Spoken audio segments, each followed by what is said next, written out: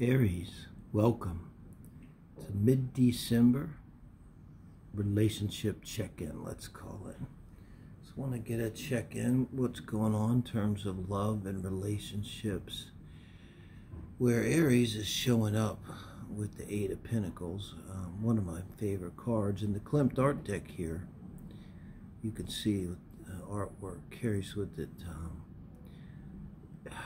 a lot more meaning with the pregnancy and the solid couple. This is a good worker card. When I see it here in this position, you're someone that's learned from the past, has strengthened yourself, done the work. It's not like how you make your money.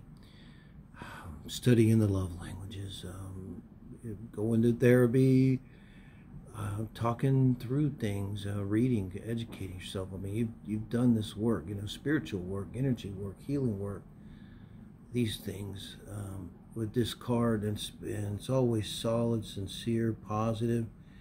And I think there's an energy that comes with it of just this feeling of you're going to give birth to something. When you stay in the Eight of Pentacles energy, you're going to give birth to something,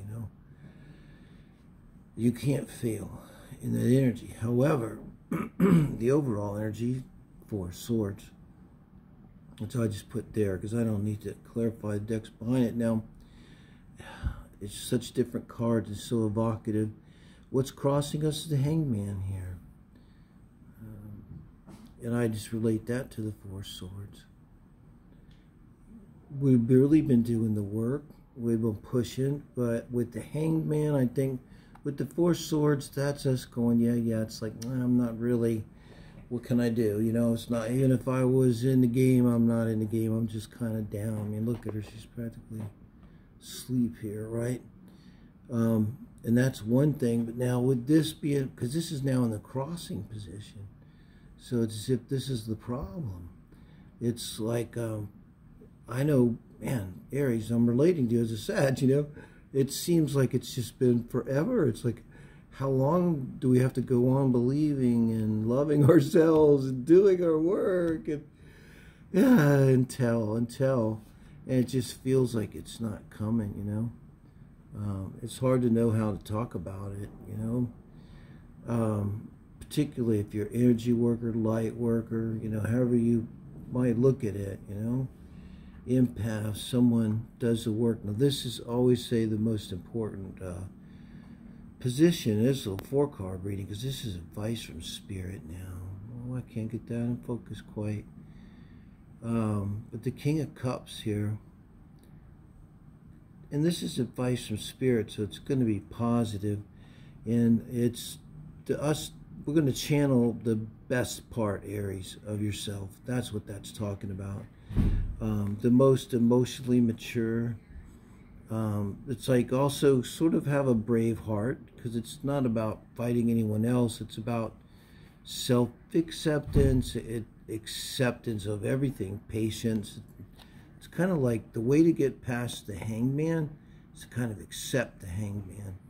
Emotionally really accept. Say like, okay, I can just be, because the Hangman's just being. And ultimately, the purpose is to really see something from a different perspective. And, maybe that does take a minute. Maybe you really do have to get uncomfortable.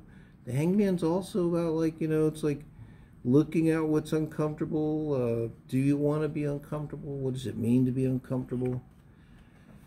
And then the outcome is the Wheel of Fortune. And I think this is why we're told, this kind of keep a steady emotional hand on the wheel of the ship. Don't get excited.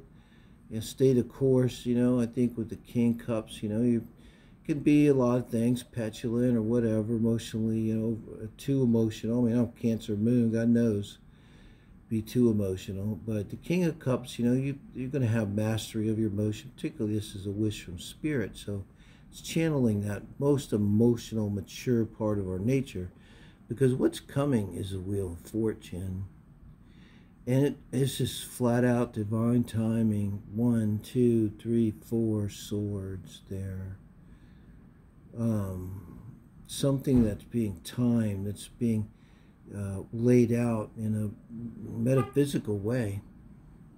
this is also Jupiter. I know Jupiter's racing through the rest of Aquarius, and man, is it going to haul ass through Pisces, my 7th house. And that very well could point to that. That's anywhere in your chart, Aries, wherever that might be. That could be relevant for you. 9th house, if you're an Aries rising, that makes it easy where Jupiter, at least the ruler, is. So what do you have going on there? Because with this being the outcome, it's like you can kind of count on it. And it's going to go in your favor, and it's going to be an opportunity. Jupiter, they say, brings gifts. Jupiter brings gifts in the form of opportunities. That's what Jupiter brings. Gifts in the form of opportunities. They can be great, though. Jupiter can be like Oprah. Saturn brings gifts in the form of responsibilities and lessons. So Jupiter's not so bad. And by remaining, the advice here, by remaining calm, emotionally calm, again, channeling that highest aspect of yourself emotionally, mastering emotions. I think there's going to be some patience involved. And it's, when you see it, it's just, you're gonna know it. It's like, I remember when I was young, I was so into the outdoors, typical Sag, and I asked this guy, was very concerned, how am I going to know what a rattlesnake sounds like?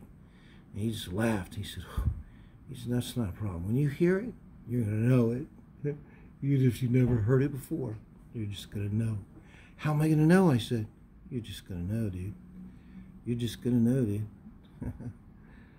You're going to know. You're going to be like, damn, that's that opportunity. Even if you didn't watch this reading, you're probably already feeling this tenseness, like, you know, I want to go, but it looks like it's going to be a minute. And I think it's like, for a lot of people, going to be mid-January, February. Venus will be going back direct on about business, and, you know, could be that kind of time frame here, Aries. So thank you, guys. I hope you liked it.